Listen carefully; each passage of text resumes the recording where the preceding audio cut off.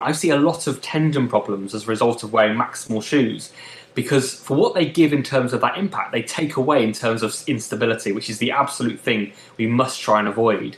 We must try and we have a stable foot, therefore we don't want to create an unstable platform by putting an unstable shoe underneath it. That Triathlon Show 111.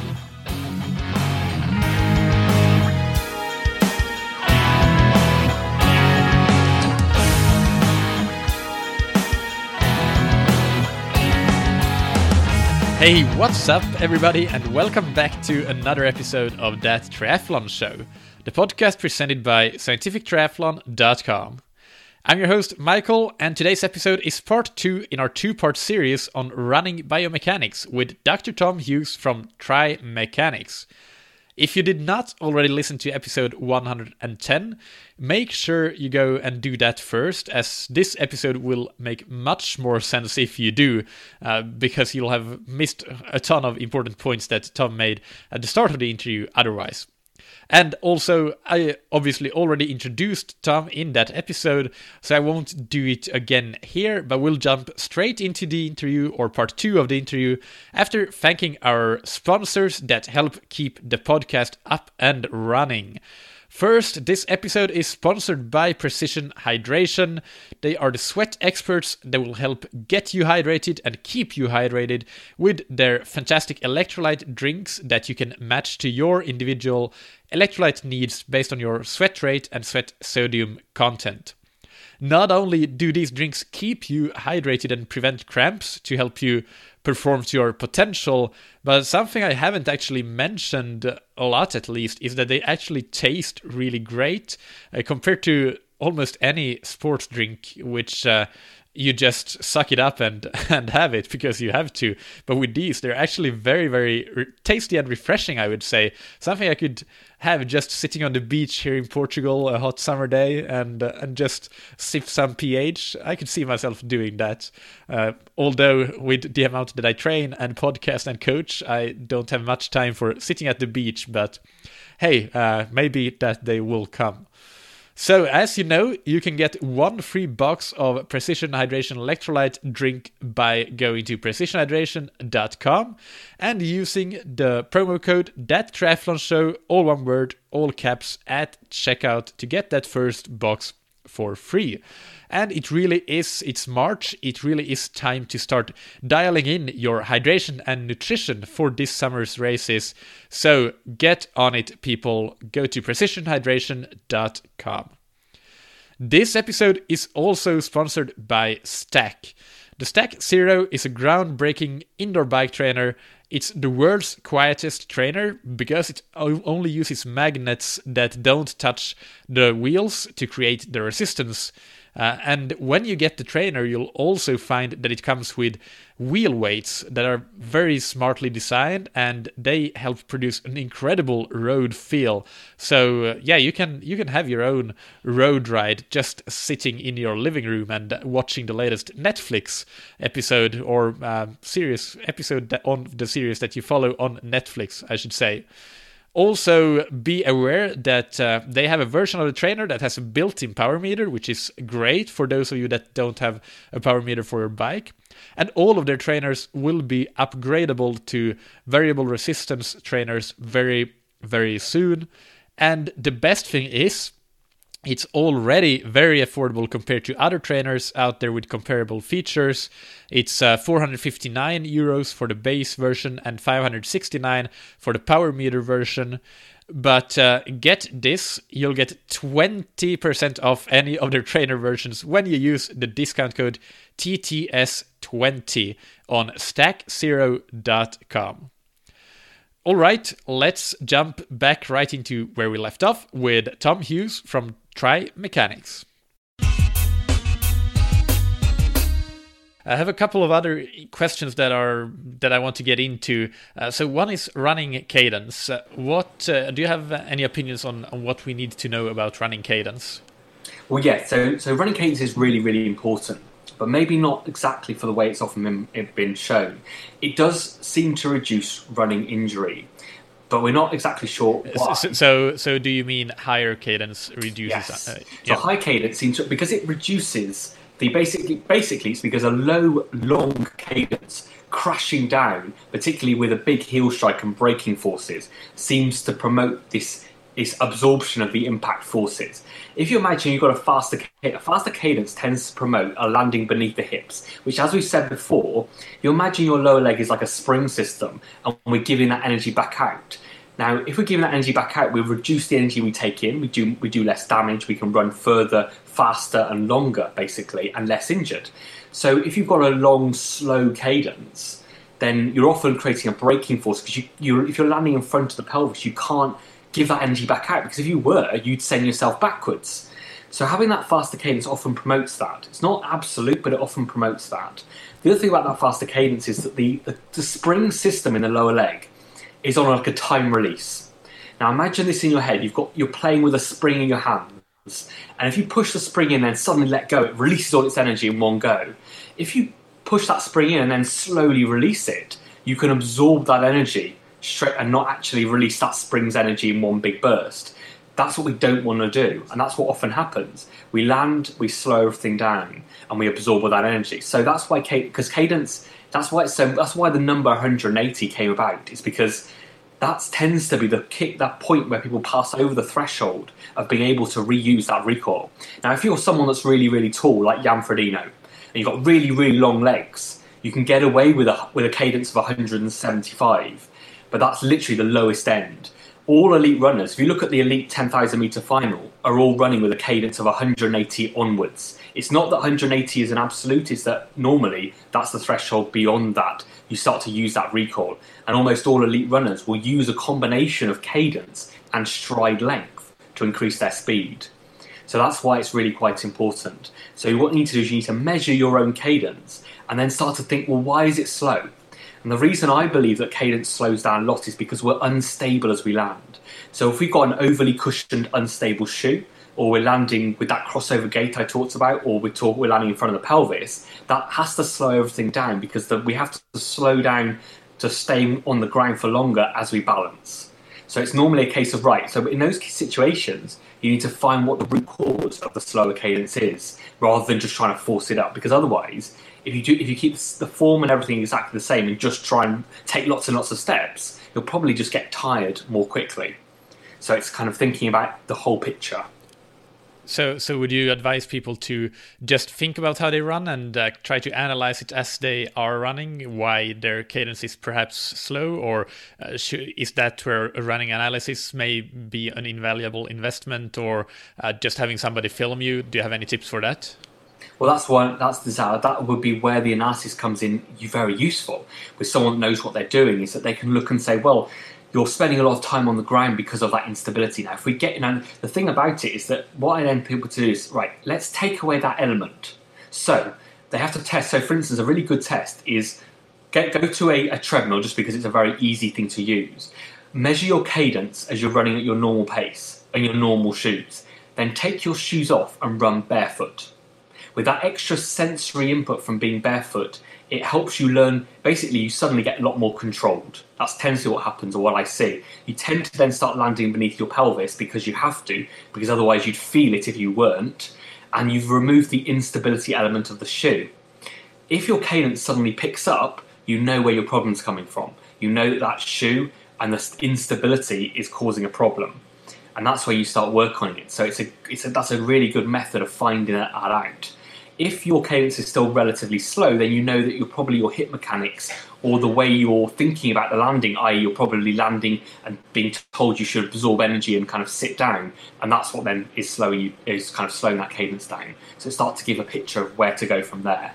And about that 180 number, just a couple of points. First, I think I just read a statistic that every single world record from the 800 meters and up to the marathon has been broken with a cadence of in the range of 179, I think, to 205, 210, 212 even, something like that. Yeah. So it's a big range. So 180 is not a magic number, but at race pace it seems to be the minimum effective if you look at what the elites are doing. And also obviously the famous Jack Daniels study where he analyzed elite runners at some marathon and checked their cadence, and everybody except one, I think, of 50 or 100 runners or however many he analyzed had at least 180 as their cadence. But one thing that comes up is at normal easy runs, your normal endurance runs, just to go out and smell the roses, should you have a cadence that high in those runs as well, or is it okay to be a bit lower on those?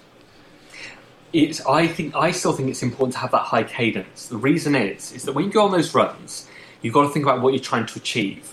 You're actually trying to spend as long on your feet as you can. So it's not about distance. So if I can give the best bit of advice to every person that's building up to a certain race distance or a marathon, stop measuring distance. Just measure time on your feet. And also you want to measure the amount of steps you are, because that's what you're trying to do. You're trying to take more steps. You're trying to condition the lower legs. That's what you're not really developing the aerobic system, particularly not after a certain age. You're actually just trying to develop for running. For cycling is different. For running, you are just developing those tissues. So think about how many steps you can take. So try and take more steps.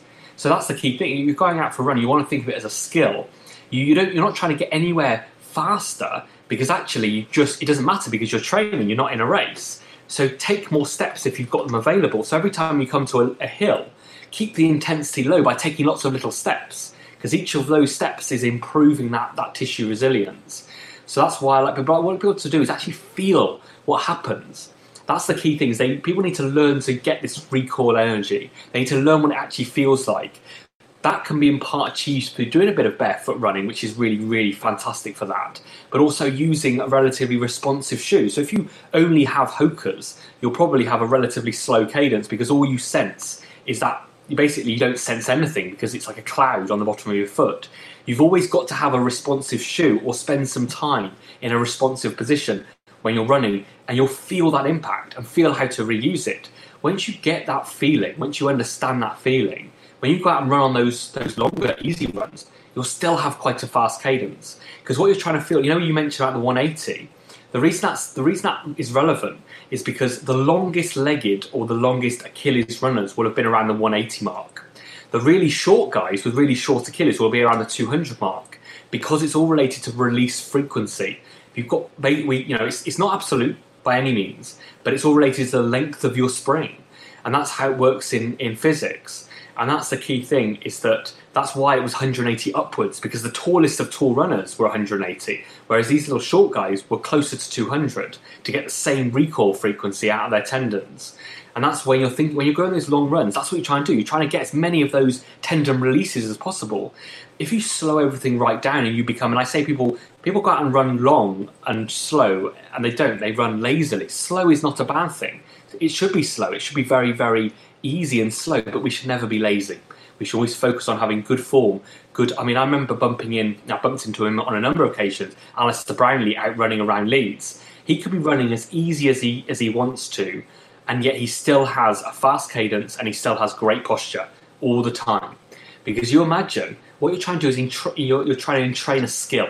And the best way to entrain a skill is to do it in the way that you would do that skill. Does that make sense? Absolutely, yeah, absolutely. And I talked about this before a couple of times, but it's like when you're playing an instrument, you don't do like the warm up or the cool down of something like sloppily. You do it properly as well, because otherwise you're not improving. You need the purposeful practice to make any progression. So exactly. So yeah, it makes total sense. And you've mentioned shoes here on a number of occasions, so let's get into that as the final big topic. And just roll with that. What's your take on shoes now for triathletes especially? Well, I'm not really a fan of the kind of maximalist at all.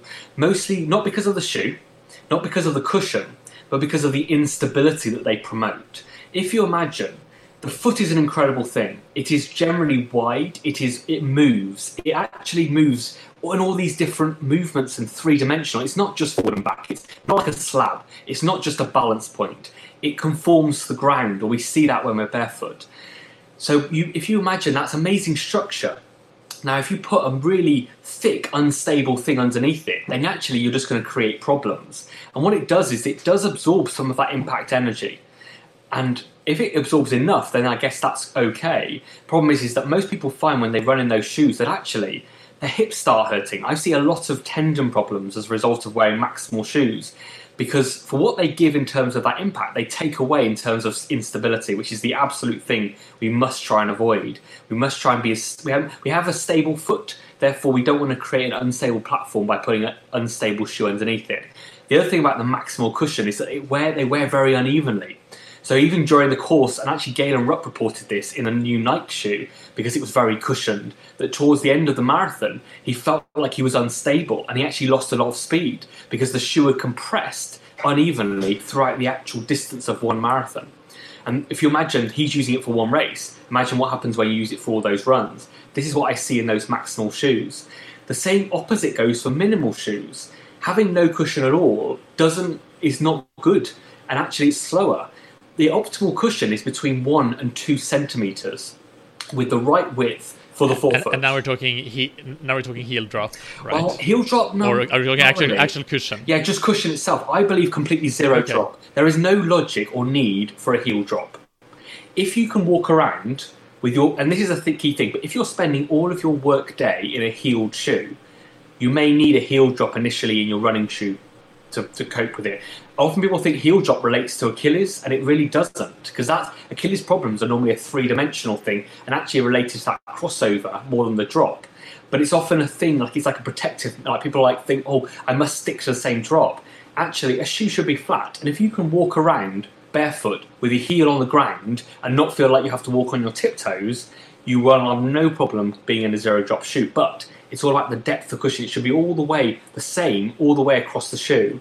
And most people find that between 1 and 2 centimeters, and the research backs this up, is most economical, because it has that balance of diminishing the ground, almost the ground buzz, that impact, that kind of slightly nasty impact you get from the tarmac, and that feeling of the tarmac that can make you sensitize the foot, but not providing too much cushion that becomes unstable. Do you have any examples of shoes from common brands that have that amount of cushioning, just so people can get an idea of what 1 to 2 centimeters cushioning looks like? Well, I'm a big fan. So I have relatively wider foot, and I'm a big fan of the Ultra shoes. But I've found that their more recent models have all been too thick and too cushioned and too heavy.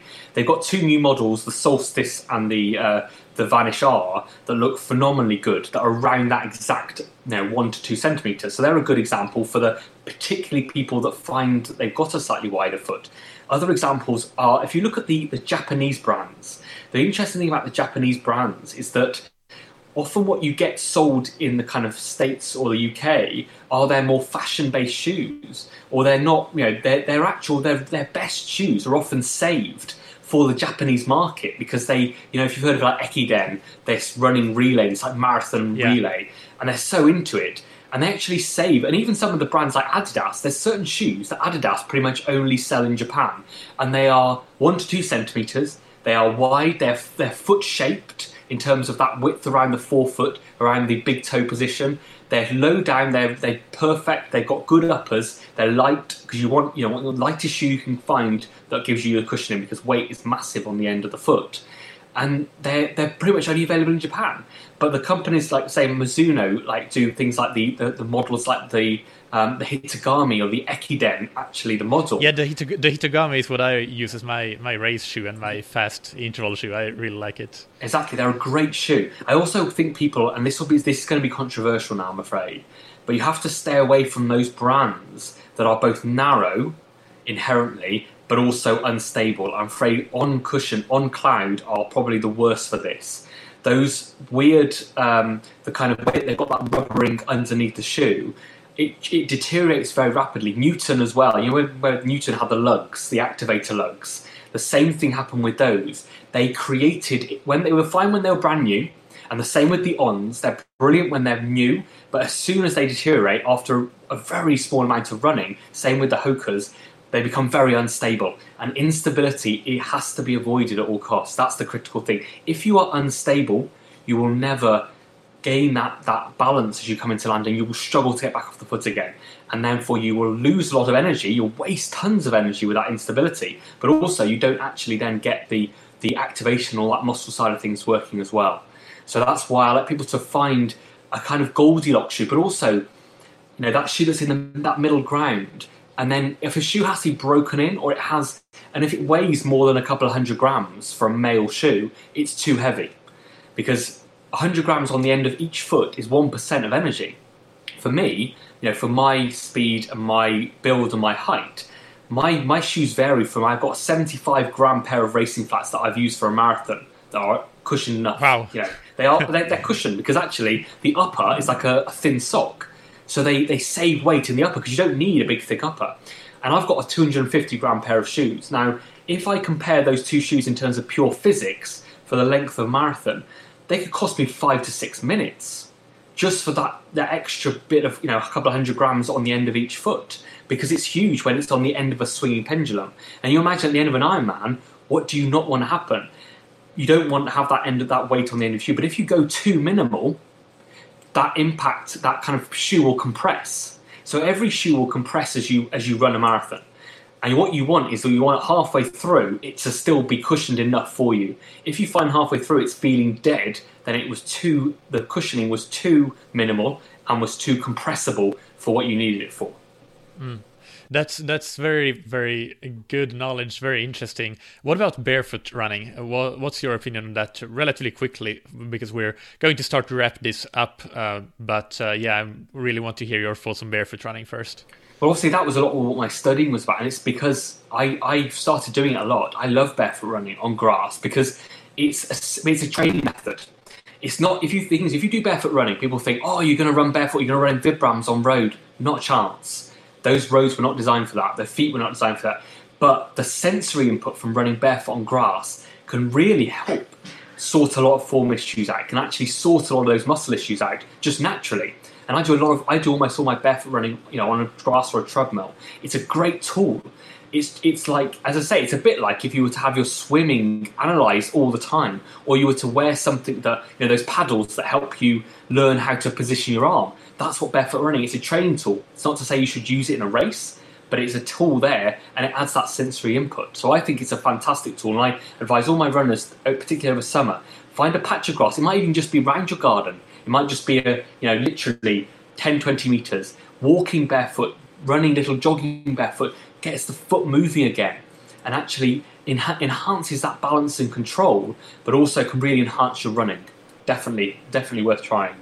Yeah, and one way that I've used it and prescribed my triathletes using it is to before track workouts, for example, they have a grass field, so then you can do like your warm up strides, you can do barefoot on the grass, and even drills and mobilization and those sorts of things, and do your warm up laps on the grass even.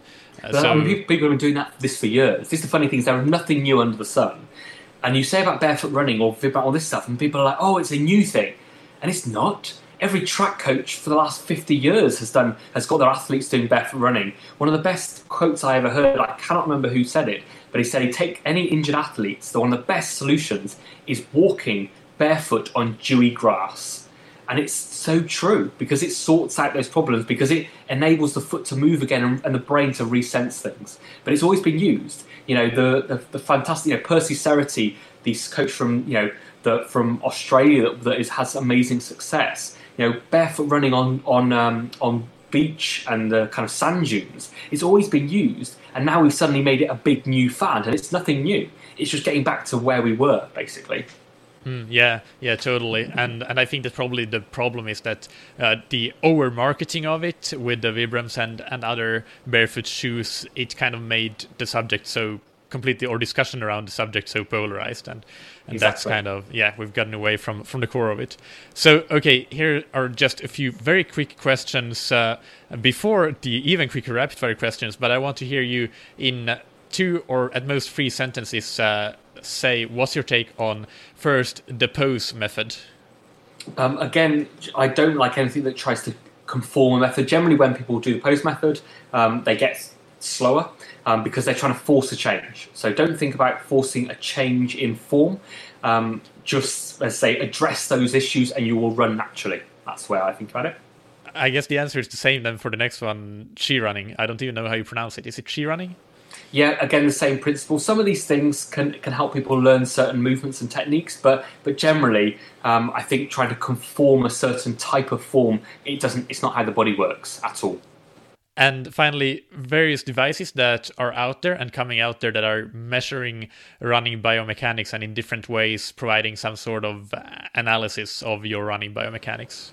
So I use the run scribes a little bit because they provide a really accurate way of that moving around the foot to show basically whether the person's been completely screwed up by their shoes. Beyond that, I don't really like a lot of technical metrics in running, beyond maybe occasionally measuring cadence and things. But to be honest, I run without a Garmin, without anything. I don't believe that running power, I do not like the running power meters because I don't believe running is like that. I don't believe it's not like cycling. It's not like an application. It's not a slow application of force because running has just got too many different variables. So I've not been a fan so far of running power. I've got a running power meter and I found it doesn't fit anything at all, doesn't even fit a pattern for me, that's for certain, and doesn't fit a pattern for many of my clients.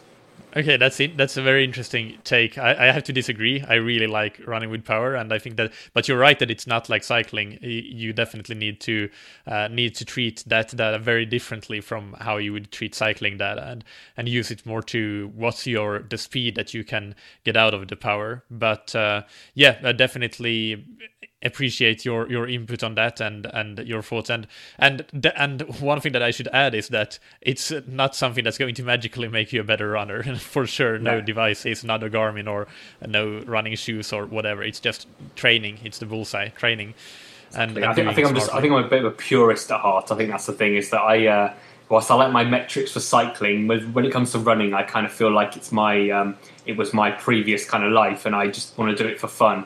So I kind of as I say, like I just want to relax and just enjoy the environment. Yeah.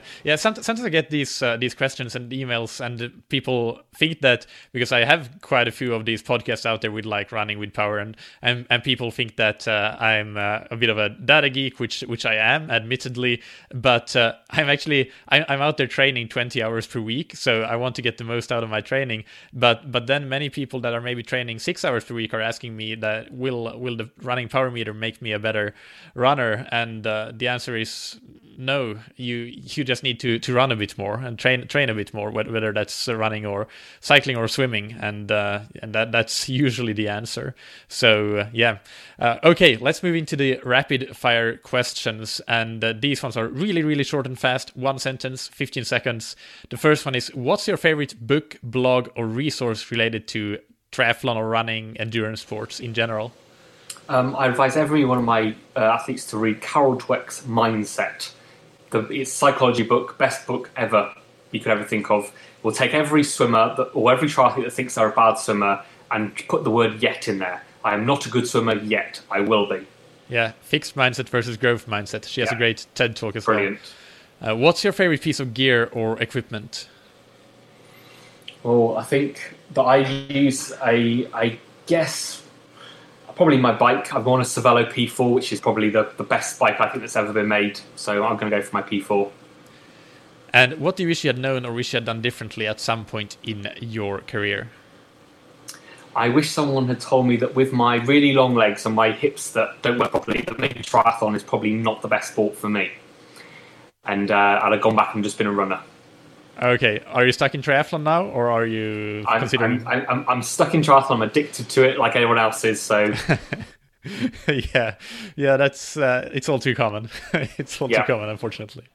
All right, Tom, this has been brilliant, really, really brilliant, and I'll split this up into 2 interviews because we've gone on for so long. I kind of anticipated that, so this will cover a week of episodes on the show, but I think that it's been absolutely fantastic value and a lot of really useful and practical takeaways for the listeners. So thank you very much. And finally, tell the listeners where they can find you. Trymechanics.co.uk. Are you on social media as well, or?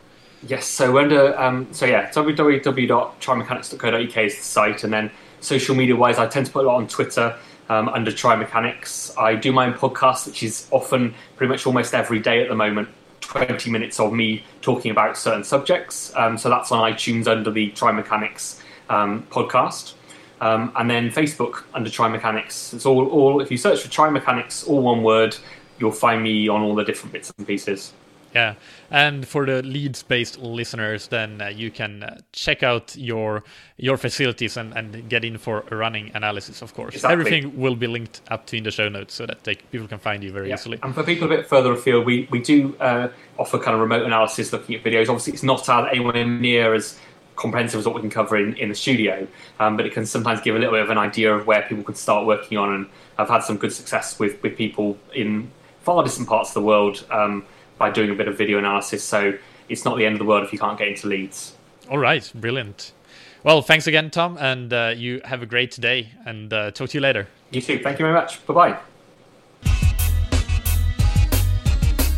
So when I sat down to list my top takeaways from this episode, I started to realize that there really were too many things that are super important and super fascinating in this episode. So I really couldn't pick out the most important. It was very difficult, at least if I wanted to limit it to 2 or 3. But so these takeaways are not necessarily any more important than some of the other things we talked about, but these are maybe the ones that stood out to me for various reasons. And I just want to mention, first we have sitting, and the reason that I picked up on this is that I do it a lot. I'm sure almost all the listeners of the show do as well. That's just the way that that jobs in the 21st century are designed. And if you can get that fancy, soft, cushioned chair out of your office and get a stool instead, how much of a difference that will make to you, that's something that can make a massive impact on your running. And that's something that I actively try to think about. I don't have a chair like that. I do have a chair with back support, although it's a wooden chair. And what I try to change is that basically, if I don't use the back support at all anymore, I just sit a little bit more towards the edge of my seat, still having my sit bones firmly anchored on the chair, but not using the back support. So I sit as if it was a stool and try to do that. So yeah, I'm implementing Tom's advice right away, and I think it works well with my chair. But if your chair doesn't allow that, then you need to make sure that you get a chair that allows you to do that. The second thing is cadence, and the reason that I picked up on this is that this is something that I see a lot of my athletes have too low cadence, like way too low. And I asked Tom specifically about if it's okay to have a lower cadence than 180 on easy runs, as you heard. And he said that even on easy, when you run at a lower intensity, he recommended having 180 or above. So that's a bit different to, I'm going to readily admit, to what I've said to my athletes. I said that if you're at 170 or so on your easy runs, that's okay. But as soon as you start adding a little bit more intensity, like zone 3, especially zone 4 and zone 5, then you need to be at 180 or above. But even with that 170, so a little bit of slack that I cut my athletes with that margin to the 180, I see a lot that are way below that, like at 160 or even in the 150s, and this is a small sample, of course, but I'm sure that my percentages aren't that different from the actual percentage of cadences that you see out there in triathletes. So chances are you may have a much too low a cadence. And these days, with all the watches basically measuring cadence, it's so easy to check that, or you can just use a metronome or whatever you want to use to check your cadence and actively try to shorten your strides, but make them quicker and get that free energy, that oxygen sparing bounce effect, that springiness in your legs. So cadence is super important, and this is something that I talk about quite a bit with the athletes that I coach, because I consider it very important, just as Tom said. And finally, this whole concept of learning how to teach your body to run, not how to learn to run per se, I think that's a great way of putting it. And basically, you want to make the circumstances work in your favor. And you want everything to line up so that your body can start to run the way it's meant to run, and it's not about necessarily trying to actively do all sorts of fancy changes to your technique. I think that's important to take away. So especially when you go and see articles on how you can do some intricate changes in your technique and how that may improve your running, put a bit of a filter on. And I must remind you that this comes from a guy who did his PhD in how the foot lands during or moves during landing in running. So Tom could easily be somebody to go and say that you need to do all these small details, but he doesn't. It's much more of a holistic view, and that's very important to keep in mind. So, as usual, you can find the show notes for this episode on thattriathlonshow.com. If you have questions or comments or suggestions, stories, case studies, please post them there. I'd love to hear what you think about this episode, and I'd love to answer your questions. So, go ahead and post them on that comments page or the show notes page in the comments section. And as I mentioned in the last episode, I want to repeat that message once again. If you spread the word about the show, tell your friends, tell your fellow triathletes, your club mates, etc. to start listening to the show. And if you rate it and review it on iTunes, that helps me reach more listeners and rise in the iTunes rankings, and that really helps with bringing some guests on the show that I really want to talk about, and I want you to hear them. So I hope that if I can just increase the size of the show a little bit, then that will cause a snowball effect and allow me to interview almost anybody. But it's not easy. It takes a lot of work, and definitely there is a lot of room to grow for this show. So I hope that you can help me out if you enjoy the show. That is. But then again, I guess that if you didn't enjoy the show, then you wouldn't still be listening towards the very end of this episode, because we're now coming up on the end of it. We're just going to thank our sponsors. First, we have Stack. If you're looking for a new trainer, I can personally recommend it because I use it. The Stack Zero is a great trainer, and you can learn more about it on stackzero.com. That's STACZERO.com, and use the discount code TTS20 for 20% off the trainer if you want to purchase one. And remember that this is from an already fantastic price compared to other trainers with similar features. Also, make sure that you listen to my interview with co-founder of Stack, Andrew Buckroll, back in episode 47 of the podcast. It's a great interview, and it's more on aerodynamics and Stack's other technology, the virtual wind tunnel. And this is a service that I actually now provide here in Lisbon, and sometimes when I'm traveling, so for example to Finland. So if you want to learn more about your aerodynamics and test it, get specific numbers and accurate data for how you can improve it and how much time that may save you, and you happen to be in Lisbon or maybe in Finland, then do send me an email. Also, thank you to Precision Hydration for sponsoring this episode. And remember, when you get your first box of Precision Hydration product for free, which you can using the discount code ThatTriathlonShow, all one word, you should check that it matches your individual sweat sodium content and your sweat rate. And you can find out your ballpark estimate for that by taking Precision Hydration's free online sweat test on precisionhydration.com. It's validated. They have accurate sweat testing machines, and they've tested a lot of athletes with both those machines, and then had them take that sweat test, which is a few short questions, a questionnaire basically, and they checked that the results match up. So it's a very, very smart setup. And I also want to give a shout out to Andy Blow, the company founder. he is now co-hosting a triathlon podcast, The Brick Session. And I think that he and the other co-host, they do a really, really great job with that podcast. I really enjoyed listening to all of those episodes, and I highly recommend that you check that out if you aren't already listening to it, especially in the UK. I think it's pretty big, but I don't know about overseas. So definitely check it out, The Brick Session, and Andy Blow is one of the co-hosts. Thank you, as always, for listening. Keep training smart and keep loving triathlon.